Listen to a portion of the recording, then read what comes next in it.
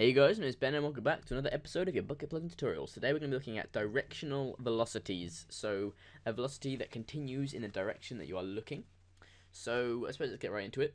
So if we, make an on command and do all the stuff we normally do, so check if the label equals ignore case test, then let's go over here, return false at the bottom.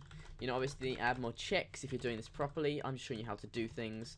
People are like, oh, why do you make all these tutorials of, like, why don't you show us a big tutorial? I'm like, because I'm trying to show you different sort of things you can do that you might not have known about before.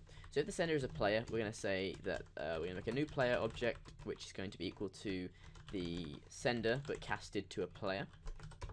Now what we're going to do is we're going to say player dot set velocity like we did last time, and it's going to be equal to a new vector. And in here, for the x, y, and z, we don't actually we don't even want this new vector. We want to say player dot get location dot get direction. Okay, so that all that's going to do is that's going to keep their velocity exactly the same. Now what we want to do is we want to make them I don't know. Let's make them shoot forwards. So we want to say dot get direction. And actually we're going to multiply this by like 4 or no 2 no 3. Okay, so that's going to multiply out. We're going to multiply our velocity already by 3, and then that returns a vector. So we're going to say dot set y. Actually, we don't, and then obviously, and then we're going to say dot set, and then what we can do is we can say dot set x, dot set z, and dot set y. We can do all the vector stuff, so we can carry on doing it, and we could even make a cross product of it. We could divide. We can get the distance squared. You can do all these things. What we want to do is we want to make them shoot forwards. So if we actually export this, and I'll see you guys in the game. Okay, so I'm back in the game now. If I look here and I do /test, it's going to shoot me that way. You see, because it's shooting me in that direction. If I do it here, we're going to shoot in that direction. If I do it over, like, looking that way, it does it in whatever. So if I'm looking this way, it's going to shoot me that way. If I do it this way, it's going to shoot me that way. Whatever direction I'm looking at. But if we actually go in here, and what some people like to do is they get the location, get direction of the person, and what they do is they, I can't remember what it's called now.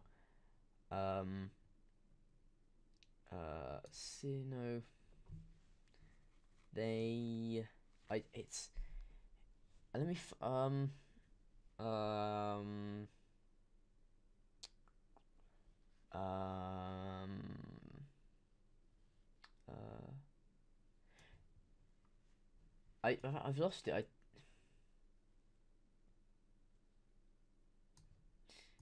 I don't know.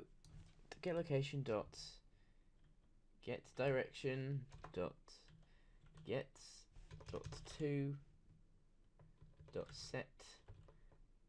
Never mind. Let's forget what I just said. So what else can we do with this? We can make them all we can do really now is just make them go forwards. So what I'm going to do is I'm going to show you how we could make it do this automatically. So like I did with Kitty Cat in the Bat Night, you see how when she sort of jumps off a block which has air underneath her, she will shoot forwards. So we're going to want to copy this code here, delete all this, make sure your class implements listener and you're registering the events and you're on enable. We're going to make an @event handler.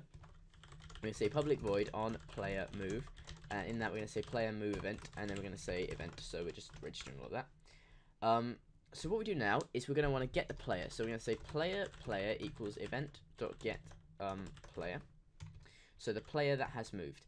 Now what we're going to do is we're going to check if the player is their y axis is changing.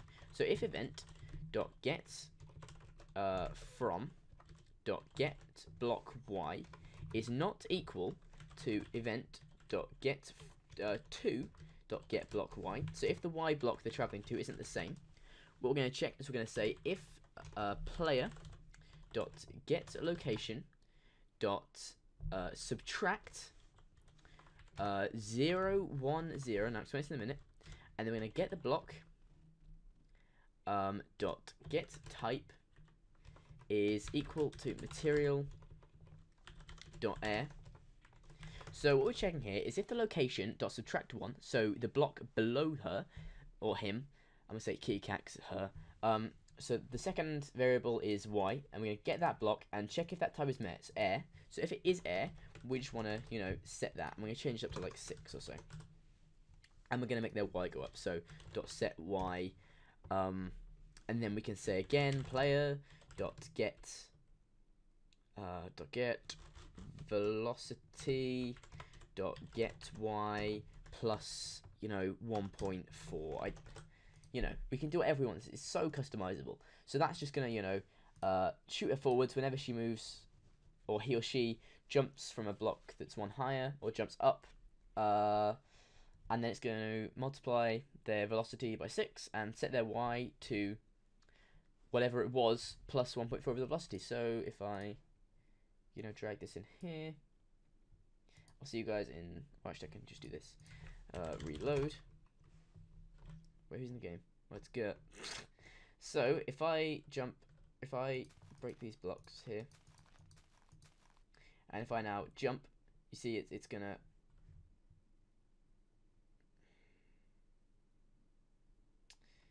now the reason it's doing this is because if I slash reload, if I disconnect and reconnect, the reason it's doing this is because it's really it's because if I do slash test, it's because I've made it so. Let's remove this line of code, okay? And we want to add a cooldown. So we want to say if can do stuff, and that's going to be what it's called.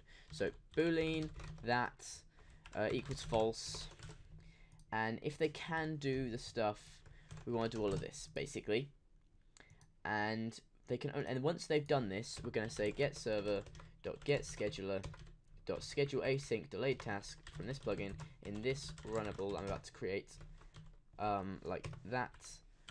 And that's going to, cooldown's going to be 60 seconds. We're going to make a public void run because the runnable implementation requires it. And in there, we're just going to say can do stuff equals true. Sorry, can do stuff equals true.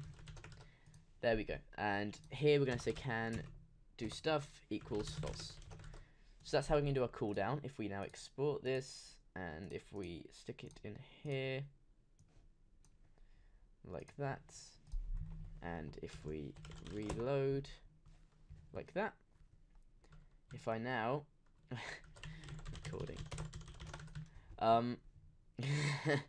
so if I jump off this block again, you'll see I'm gonna shoot, damn it, I'm gonna, if can jump, if can do stuff equals true, if we wait a second or so, I'm determined to do this now. Can stuff equals true. So if they can, if I slash reload again, if I do slash plugins, do we have installed? Yeah, it's installed. So I don't know why it's not working. Yep. Okay, so I fixed it. Basically what I did is I removed all that can do stuff, and I just removed the Y thing because I realized if it's moving up my Y, then it's just basically gonna move me up, and then it's checking again. So if I get on top of this block and I jump, it's gonna shoot me way forwards. So that's how that happens. Thanks for watching, guys. If you haven't noticed, I got a new microphone. Obviously, you can add cooldowns to this. I've shown you how to do cooldowns in previous plugins, which is why I went, pretty quickly over it. And again, you can obviously fly around like proper flying. So like I can control which way I go, like up, because it's actually doing my direction, and the direction that I'm going in. So it's very controllable, and I really enjoy it. So thanks for watching, guys, and I'll see you next time.